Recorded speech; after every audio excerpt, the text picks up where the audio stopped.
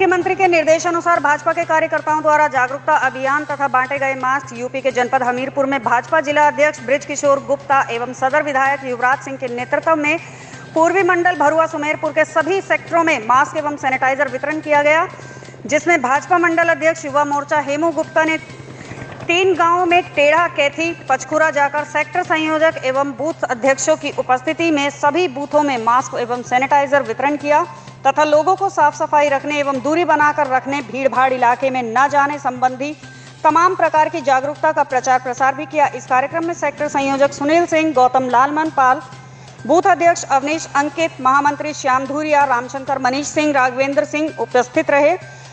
Mask वितरण कार्यक्रम में सभी मोर्चों की ड्यूटी लगाई गई है। महिला मोर्चा जिला अध्यक्ष साधना सिंह, किसान मोर्चा, युवा मोर्चा सभी इस कार्य में अपनी जिम्मेदारी निभा रहे हैं।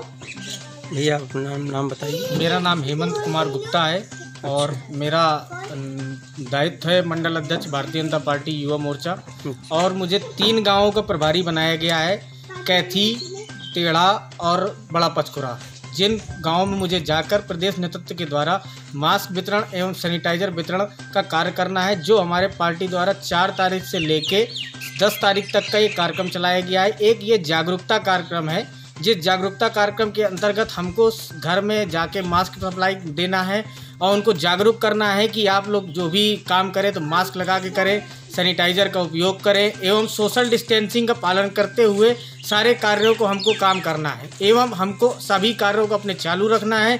आत्मनिर्भर बनकर मोदी जी के अनुसार जो मोदी जी ने कहा था आत्मनिर्भर बनना है, तो आत्मनिर्भर बन के हमको सारे कार्यों को चालू रखना है एवं सभी को ये हमें जागरूकता कर दिखाने का हमारा काम है। हमें सभी को जागरूक करना है और प्रदेश नेतृत्व का मैं बहुत बहुत आभार व्यक्त करता हूं, जिन्होंने इस तरह के कार्यक्रम को चालू करके और सभी को जागरूक करने का काम किया है।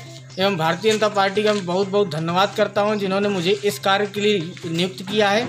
धन्यवाद। अच्छा, ये बताइए, आप जो मास्क वितरण का कार्य कर रहे हैं, आप ये कितने दिनों से कर रहे हैं? लगभग मैं लगभग 1.5 महीने से तो कर ही रहा हूँ। साथ में जो पार्टी का जो काम मिला है, वो पार्टी का काम मुझे गांव के द्वारा मिला है। बाकी नगर में मैं करीबन 1.5 महीने से ये काम सुचारू रूप से चालू किया हुआ है।